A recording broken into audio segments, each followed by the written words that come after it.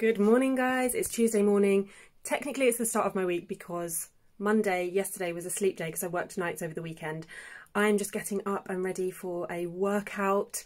I actually woke up really early this morning. I woke up at like 6. So I've been busy. I've edited a video and I've got it uploading at the moment as we speak. Now I'm going to work out, and today is going to be a day where I clean house and buy a few bits and pieces. There's been a few things on my shopping list and I thought I'd just do a big old shop, order things online, and I need to pop out to the shops, so I'll take you along for my day with me. So this is my workout outfit. I've got this top that I just bought from Amazon. This is the first time I'm wearing it. I saw a similar one online and I thought it was really cute, the little crop top and the knot detail here, and I've got a white sports bra underneath, and this is again one that I bought from Amazon. I showed you guys this in my Instagram stories. Bought a pack of 3 for 25 quid and I thought it was a real bargain. It's quite supportive. I'd say it's a medium support, not really one for like an intense HIIT workout or an intense run, but 3 for 25 quid, I was really chuffed with that. And then I just have some grey leggings that I got from Primark a long time ago. So this is another one of the sports bras.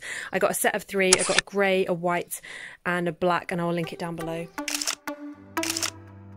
This week I'm following a workout plan from Pamela RF. You guys can follow her on Instagram and YouTube. She's got loads of great workouts and they will kick your butt. They are hard work.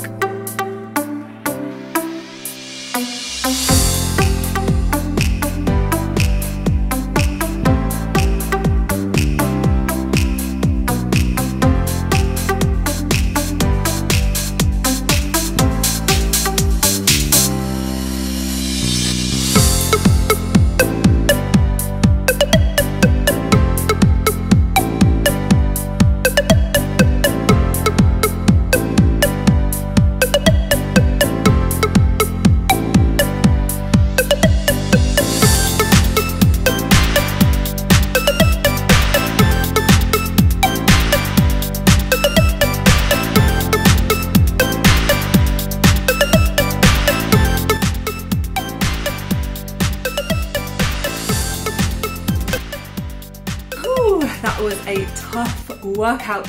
Those Pamela RF ones are really good. Would definitely recommend. I'm now having a smoothie. Got beetroot in it. Looks disgusting. Tastes really good. Very nutritious. I've actually filmed a YouTube video for it. So maybe that will be on my channel already. And if it is, I'll link it up above so you guys can check that out. So this is my outfit of the day. This is a Whistles top and I bought this second hand. This is my first time wearing it. It arrived yesterday. I love the detailing around the top of it, and as you guys know, I'm a sucker for a white cami. And then these trousers are also Whistles. I'm not actually a big Whistles wearer normally, but I saw these and I thought that they were a really nice light pair for summer. Love the little bow detail, and these were originally £120 and I bought them on Brand Alley and I think I got them for like 30 quid, something like that, so bit of a bargain really. One of the things that I had to do on my list was going through all my old toiletries and makeup and chucking away a load of it and reorganising it. I don't know about you guys, but I found that I had loads of old things that I was keeping for kind of like, oh, I might need this for when I go on a night out or something. I just never reached for those products. They were old, crusty, and they needed to go, so I feel loads better for chucking them away. I thought we could sit down and have a bit of a chatty catch up. So yeah, my nails they're growing really well. They're looking quite long. My nails normally flake quite a lot, but recently they've been growing really well. But my cuticles are in dire need of some TLC. When I get anxious or I don't sleep that well, I tend to have this bad habit of picking at my cuticles. And last week I just had a bit of a crappy week really, and ended up picking at my cuticles quite a lot. So I'm going to get my cuticle cream, give them a little sort out. So yeah, how are you guys all coping with the lockdown and everything that's going on? For me, similar to most people, I've had ups and downs. I've mainly been okay. I've been like quite enjoying, been enjoying work, I've been enjoying like pottering about the house, and Vince and I having lots more time at home and in the garden and spending loads of time together. That's been lovely. But I have been struggling with not seeing friends and family, and I don't live near my friends and family, so that's been quite difficult, even though the lockdown restrictions have been eased a bit. Yeah, last week I just had a bit of a flat week. Like, on the surface, everything was fine. I had a really productive week, work was good, things were great at home, but I just felt a bit flat. I think it's because I've not been sleeping that well because it's been so warm, hasn't it? Yeah, I haven't spoken about it publicly because it's not really like my story to tell, but I've had a couple of family members who have been really quite poorly, and that's been sort of playing on my mind a bit, and I think subconsciously that also might have contributed to my poor sleep.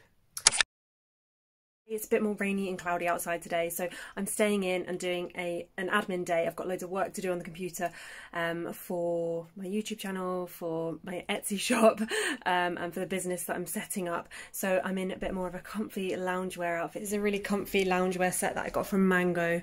Really, really soft knitted rib, little tie detail, and comfy knitted trousers. Just so nice for lounging about when you're at home. I'm also feeling a bit pasty white, so I fake tanned after my shower. As you guys know, I don't suntan, I use fake tan and I use SPF 50. So for SPF I use this one, factor 50. I've got really oily skin, as I've mentioned, and this one just goes on beautifully. It doesn't leave you really shiny. I've nearly run out, I need to get some more actually. And then I've just bought this one, which is a spray. It's like an aerosol mist, and you can spray it over the top of your makeup. It says SPF 50, but I don't feel like it gives quite as good coverage as this one. But I'm going to keep this one as like a handbag one that I can use to reapply when I'm out and about. And then I've been using this fake tanner for a long time. I love Bondi Sands. They're my favourite self-tanner brand. I feel like they give the most natural looking tan. It's not orangey, it doesn't have any weird smell to it. This is a dry oil, so you spray this on and apply it just like you would any other fake tan, and then you can put your clothes on over the top, so it means you don't have to have that time of waiting while your self-tan dries. I also like the 1 Hour Express from Bondi Sands, but I've run out of that, so I'm using this one at the moment.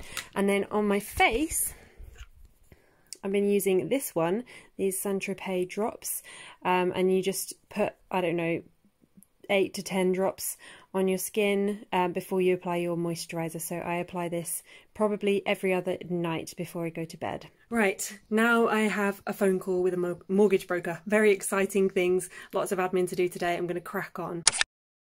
It's Friday today and we are just on our way to a house viewing in the countryside.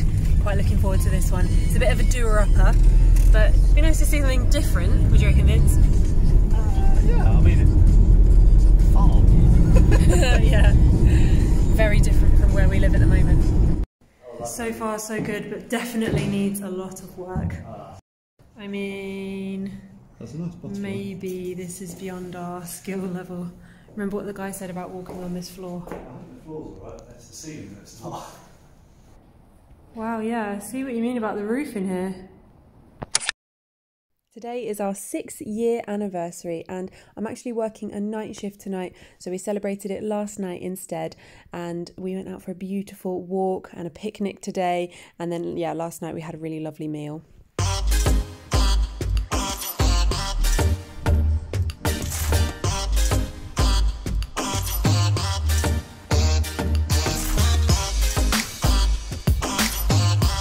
What that is.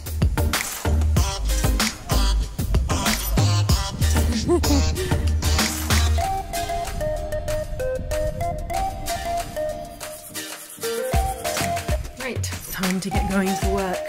I'm working a 10 till 8 shift and I managed to actually have a sleep today, which is rare for me before my first night. I managed to get about an hour and a half, 2 hours sleep, so feeling fresh. I've just had a coffee as well. In an ideal world, obviously I wouldn't be working on our anniversary, but the weekend night shifts were the only ones that were available and got to take what I can get. So here I am. At the start of the shift, we go to a handover meeting and get told where we're working. So for example, COVID, non-COVID, majors, minors. I am in the short stay ward tonight. So got Lydia, hello, my buddy. We worked a shift together tonight. Just finished a very busy shift with some interesting people. Yeah, very interesting. It's very busy. I was on my own in the short stay unit and Lydia came around to see how I was doing, like see if I wanted to have a break together, and basically just came and saved my life. There was just so much happening and nothing else happening anywhere else, so I stayed for a bit. Thank you. That's all right. Well, I hope you have a good sleep today. Yeah, very excited. Me too. Good night. Bye. I'm back home now. I'm just about to get in, well, gonna dry my hair and then get into bed. Yeah, my shift last night was, well, busy. I was in the short stay unit, and it's more like a ward than actually working in the emergency department. It's where patients go to wait for results of scans or blood tests, often ones that take a really long time, and then you decide from there whether or not those patients come into hospital or whether they're well enough to go home. It's quite a high turnover of patients, and it can be really busy. A lot of those patients are fairly unwell. I mean, they're stable, but they've got things that need doing from a doctor's point of view. And then whenever those patients go home, it's the doctor's job to write a letter to the GP explaining exactly what's happened, so a discharge summary. Yeah, it was a busy night because we had quite a couple of, I'm not going to give details because they were quite specific cases, but behaviourally challenging patients. So that was interesting. Yeah, I didn't get my break until like 4:30, and it was one of those shifts where I kept being like, right, I'm going to finish this job. This is really urgent. I'll get this done, and then I can go on my break. And then as soon as I get towards the end of that job, another thing would come up, and I just wasn't getting a chance to go. And I was the only doctor around there. At about 4:30, Lydia came round, and she was working in majors, but they were up to date with all of their jobs and all of their patients in majors, so she just came round to see how I was doing, because she knew I was on my own round there. On my own as in I was the only doctor around there. There were nursing staff as well. And she covered me for my break, and then she stayed till the end of the shift in that department so that we could work together and crack through all the jobs, because it was the busier area of the department last night. So that was nice. It made it quite sociable. So yeah, saw a variety of things last night. Malignancies, unfortunately, a DVT, so a deep vein thrombosis, so a clot in one of the veins of the legs, pneumonia, mental health problems, tonsillitis, and lots of paracetamol overdoses. And quite a few of those non-intentional. Lots of people having toothache and taking too much paracetamol. I've talked about this in previous videos. It's a very common theme in A&E. Yeah, not good, not good. A lot of people just absolutely not realising that you're meant to only take a maximum of 8 paracetamol tablets a day, 4 to 6 hours apart, and that is if you're over 50 kilos.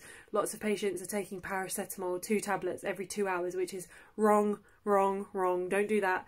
Yeah, lots of patients doing that, and I think that has probably something to do with lockdown. You know, people don't have access to their dentists at the moment, so just kind of dealing with toothache and reaching for the paracetamol and ibuprofen every time the pain flares up. So I can kind of understand where that's coming from. So I'm back in again tonight. I have had lots of Etsy orders overnight, which is really good. My sister and I have an Etsy shop, and we've just done a little promotion of that, and that seems to have done well. So when I get up from my sleep today, I'm going to package up those orders and get them out. So yeah, time to go to sleep now. Hopefully I'll get about 5 or 6 hours at least. Once I've passed that 5-hour mark of sleep, I know that I'm going to be okay. That is a good amount of sleep for me in the day, and I know that I'll function all right tonight. So fingers crossed. So it's Saturday evening now, and I slept like an absolute dream. Got 7.5 hours. Felt really good when I woke up, which is, it's really rare for me on a night shift to get, you know, like I said earlier, more than like 5 or 6 hours, and I normally end up catching up after nights. So yeah, feeling really good. I'm not really wearing much makeup while we are wearing all these masks at work, because I find that it just, you know, firstly there's no point because no one can see my face, and secondly the makeup just gets squished into my skin by the mask. I'm just putting on some primer, which is like a it's a matte and blur primer, just to take away some of the shine that I'm prone to getting on my skin. So everything has been happening this week with the Black Lives Matter movement. I am horrified by everything that's been happening in America and in the UK as well. I spoke about it a little bit on my Instagram, but I wanted to address it on here as well. And I've been spending a lot of time, well, Vince and I have both been spending a lot of time this week educating ourselves, trying to learn as much as we can. I have read a fair few books on this topic and listened to quite a lot of podcasts and blog posts, things like that. But this week has gone to show me how little I know on this subject, and that we all could do better to educate ourselves some more. So I'm really making an effort to do that, and I want it to be something, I want this to be a life change. I don't want this to be a 1 week thing that I try and learn more about. So yeah, gonna make sure that I download a few more audiobooks on this topic. I listened to an episode. Do you guys listen to the podcast The High Low? If you don't, I would highly recommend it. It's brilliant. They had the author of I'm Not Your Baby Mother on there. She was so eloquent and spoke really passionately about racism issues and her experiences, and she's done a lot of research for that book. And I'm definitely going to listen to that book or read that book. She sounds like she has a lot of good stuff to say. And I'm also trying to put my money where my mouth is as well. So I have donated a couple of one-off donations to Black Lives Matter causes, and I've also started a monthly payment to a Black Educational Fund. And I'll link that down below if you guys want to have a look and, suss out some of your own ways to put your money where your mouth is. I think the really big changes have to come from government policy. But we have some power in ourselves. It can be easy to think that in situations that are this horrifying and where there's so much systemic racism that we are powerless, but that is not true. We all have the power to make a small difference in our sphere. So, donate that money, sign that petition, support that Black business. We can all make a difference. But you do have to take action.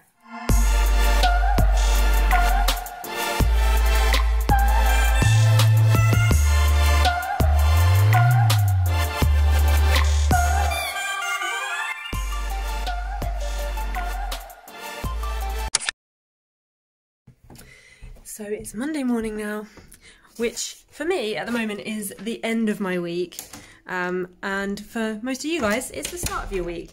So I'm on a bit of a different time schedule.